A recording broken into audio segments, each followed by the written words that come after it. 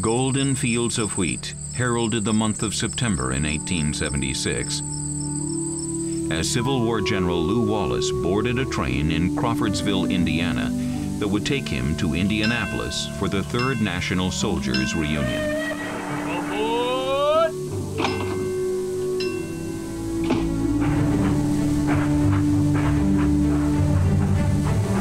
The train rumbled to life and started its eastward journey, leaving the setting sun in its trail. Wallace encountered other former soldiers as he passed through the train car. But one in particular left a lasting impression. Robert Ingersoll, who fought under Wallace at Shiloh, was now the nation's most prominent agnostic. He was a renowned orator who toured the country challenging religious beliefs. Ingersoll invited his general to join him in a conversation.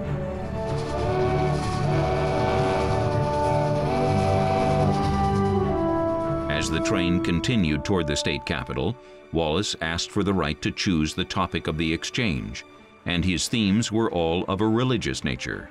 He gave them to Ingersoll, and here is Lew's description of what happened.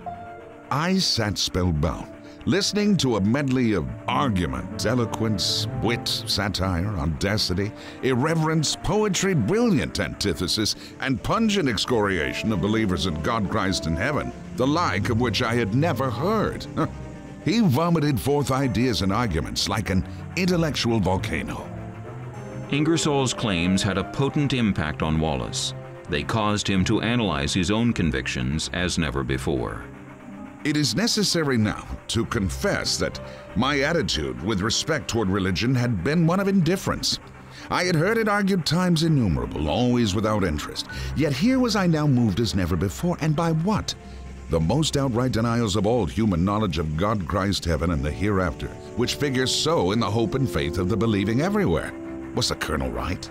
He made me ashamed of my ignorance. I was aroused for the first time in my life to the importance of religion.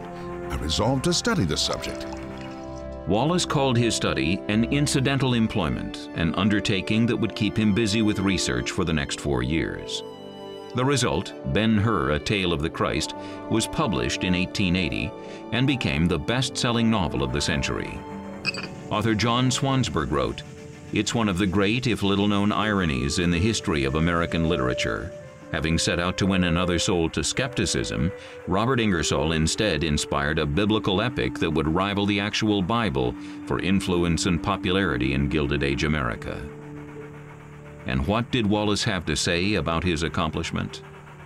It only remains to say that I did as I resolved, with results. First, the book Ben-Hur, and second, a conviction amounting to absolute belief in God and the divinity of Christ.